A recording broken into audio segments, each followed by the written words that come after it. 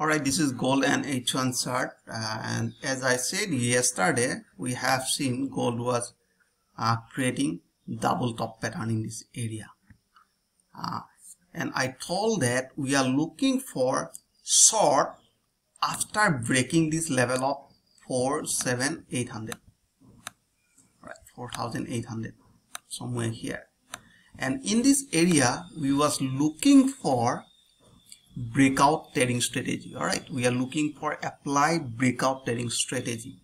I think who people attend my course, so they knows how we apply breakout trading strategy. Or if we find any bullish signal, we will go for buy, and we are targeting this level, or I can say previous higher point. So let's check it here. All right, let's check it, just a minute. Okay, now you can see in 15 minutes we're gonna apply breakout trading strategy, but here you can see price broke this level, this supporting line by this candle.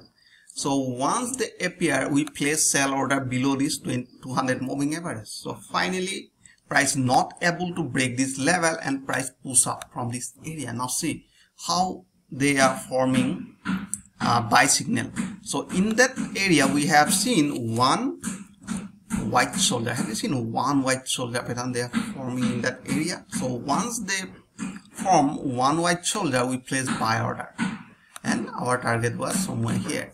So now question is that, can I go for buy?